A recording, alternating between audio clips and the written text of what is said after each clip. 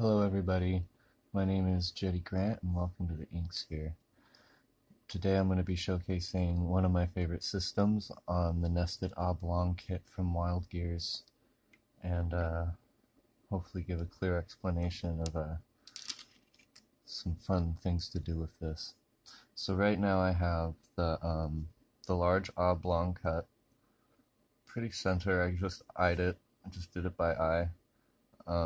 With the 210 160 ring, which you can find in the plentiful and full page hoop set from Wild Gears. And I have the 80-40 gear with a 20 inside of it, so it's a 2-to-1 ratio. That's 160 to 80, and then another 2-to-1 ratio. That's 40 to 20, and it gives us this sort of a lemon shape.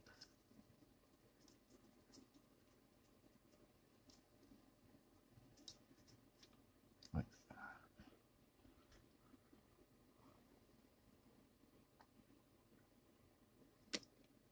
There we go. So I have this set up where everything's just at 12 o'clock here. So from here, also excuse me, my hands are all colored and stuff. I was doing live liquid lights last night, which is, you have like a projector, you put water and oil in a bowl and it projects these trippy lights. It's really old school. Anyways, so back to this art form though. One of my favorite things to do with this shape is I like to displace the top rack, one to the right, one to the left, either direction. I typically start going left to right for some reason before I end up going this way. So you'll displace this one tooth, and then there's a whole combination of things I'll do from here. I might go one forward and one back. I might go two forward and one back. I might go one forward and one forward. I might go one back and two forward. This is what I call repetition, or repetitions, is what motion you're repeating after each movement. So we've displaced this one to the right, and we're going to start with something simple on this, and we're just going to leave our primary gear here stationary or at its same starting point, and we're going to move this one, the inner one, the 20, one back, one counterclockwise within the 40 cut here.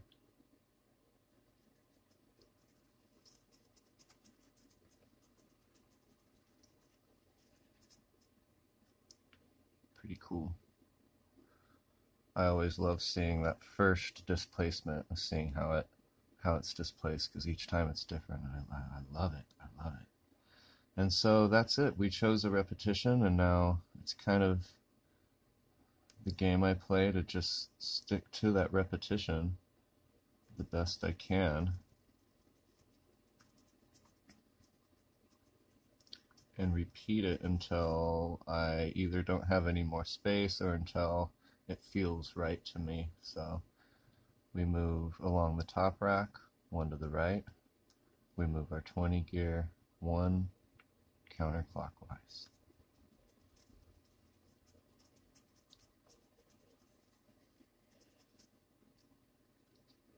Move it one to the right, one counterclockwise on the 20 gear.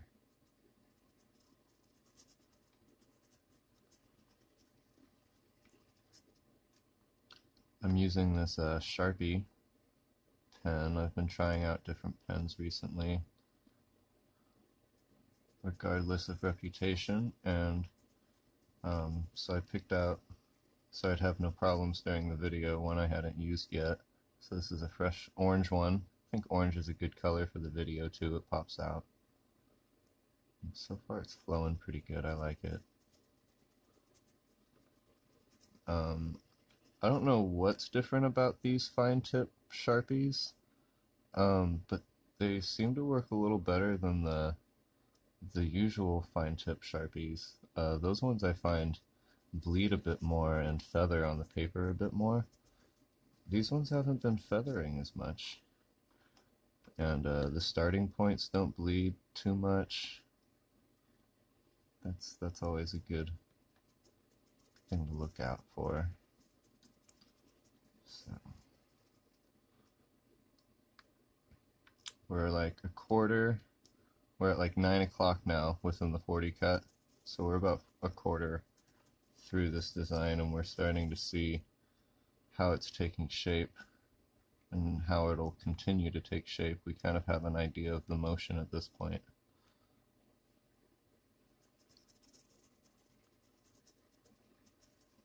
And again, we're just keeping this 80 gear at the same starting point at 12 o'clock.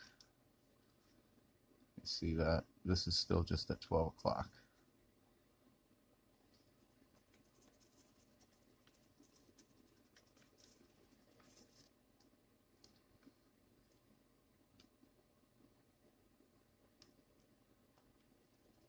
And like I said, I'll do this until it feels right to me, until I can't go anymore. It's really up to the artist where we stop and end.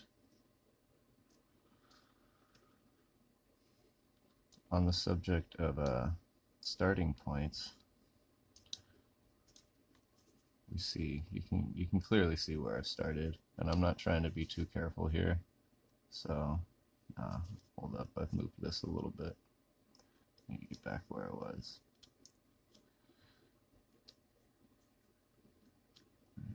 There, probably.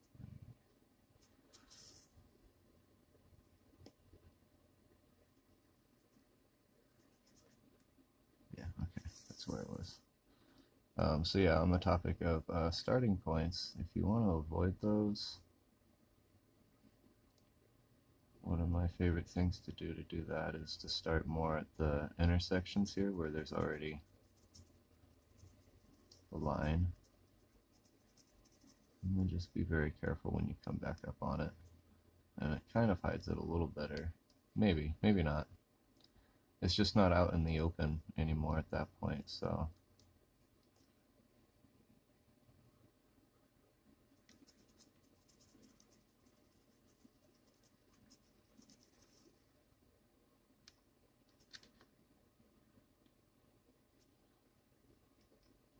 And at this point, I tend to move over here. I always like starting with my pen hole as close as I can to up, because that's what's comfortable for me.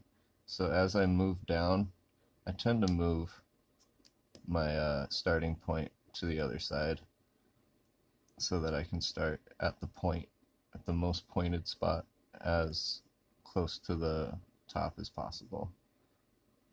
You don't have to do this, but just explaining why I'm moving around, because it doesn't really matter where you start within here, it'll always end up going around the same path. So you just need to make sure you keep this repetition the same, that we're still moving counterclockwise right here.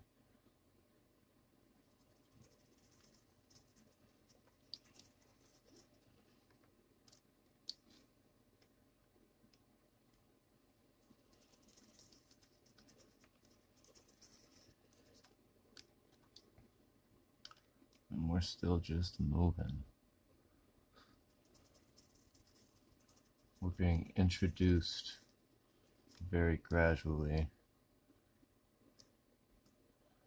Oops. No biggie. That might be the hardest part about this art, is just getting back on track if you ever get off. So sometimes I like to start with this gear to the left, or just the opposite direction of the side I'm moving it to, because it's easier to just move the gear that way. The gear will move it itself. So I'm actually back at 12 o'clock here.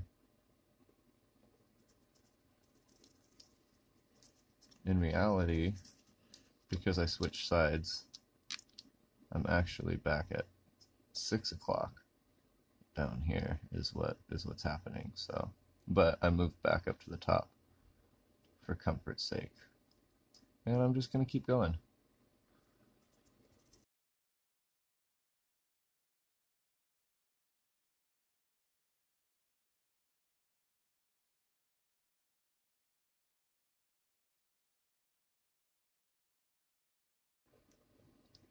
Alright, that's pretty much as far as we can go on that side.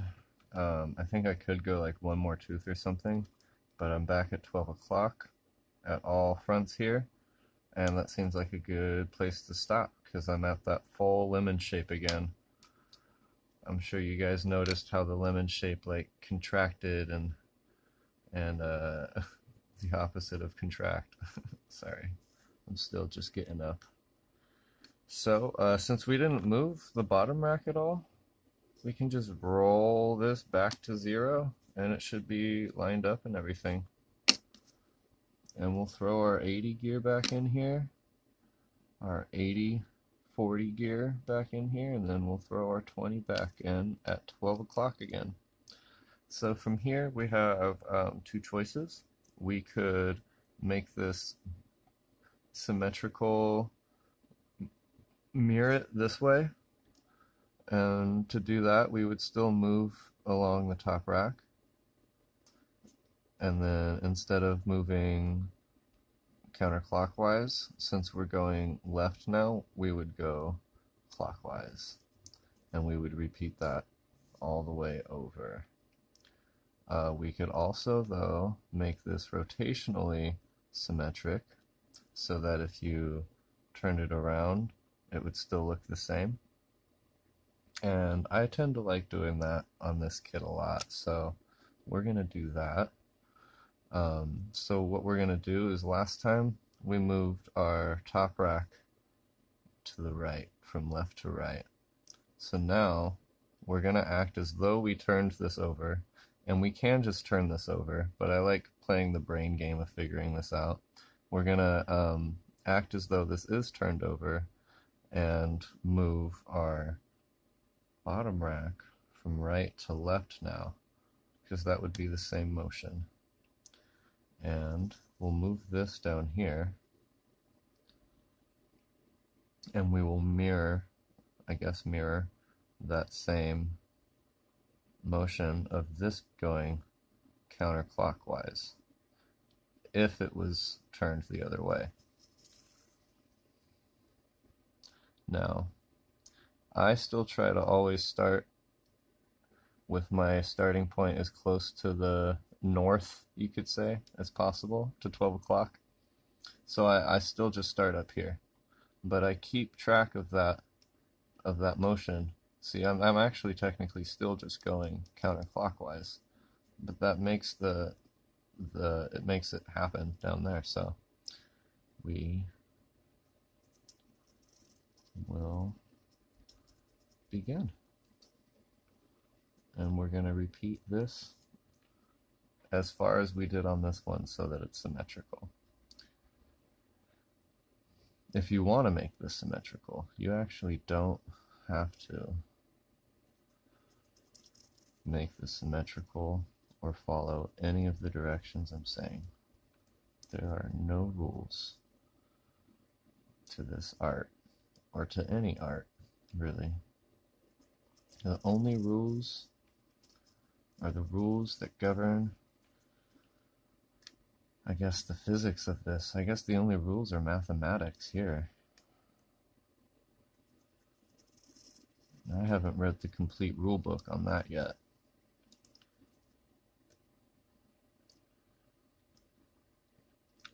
So moving the bottom rack is always a bit easier,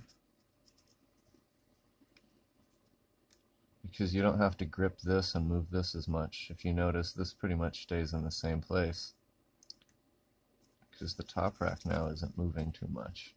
So I always find going this way is a lot easier.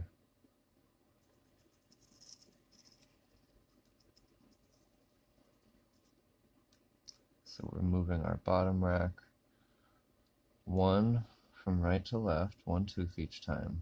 And we're still, one tooth this time.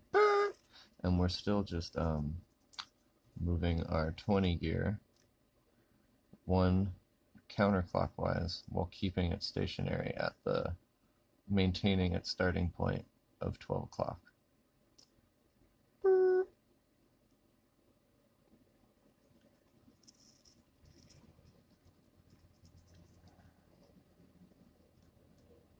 Had to pause for a moment, and so we will continue.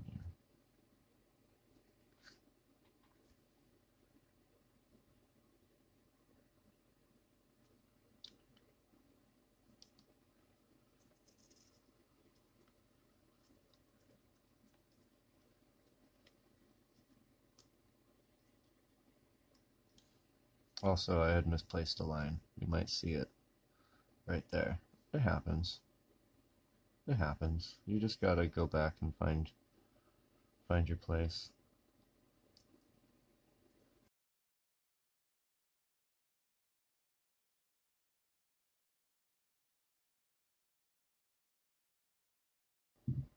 Oh.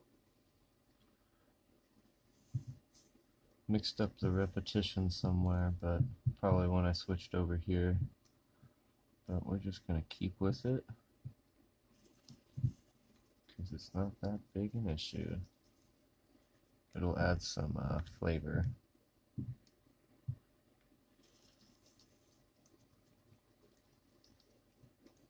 See, look at that flavor. Look at that flavor. Spicy.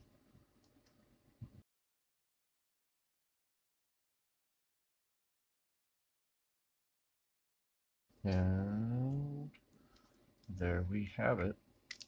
We have completed this lemon shape again. I am back at 12 o'clock within all my rotations. Now we just have to look at it and be like, wow, that's really neat. I just got a text message. So I hope this has been insightful and has given you some ideas on where to go and what to do with this kit. Again,